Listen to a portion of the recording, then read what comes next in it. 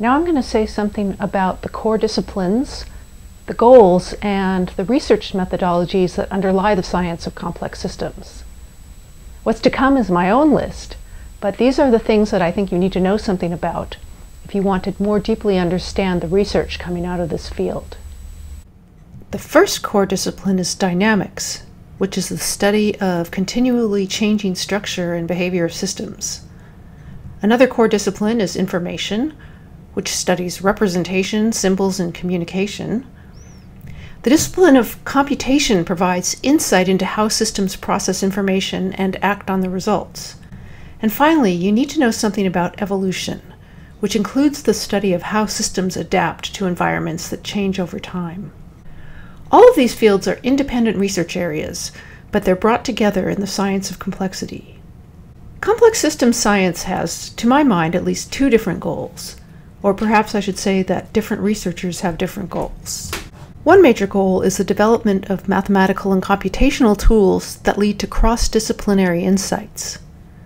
For example, by studying the behavior of ant colonies as an instance of information processing, we can ask how similar or different that information processing is to that done in a city. Or, to what extent is the flow of information in a brain network similar to that in an economic network? These kinds of cross-disciplinary insights are, to date, the greatest success of complex system science. We'll cover many of these in this course.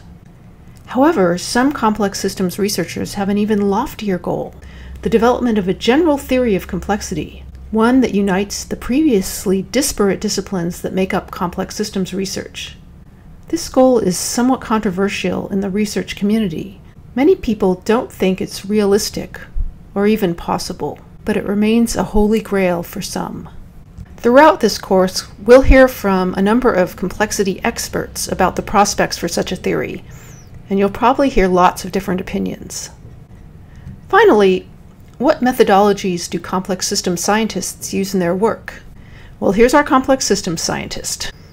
As scientists, people in the field of complex systems do a combination of experimental work, theoretical work, and increasingly what's coming to be known as the third scientific methodology, that is, computer simulation.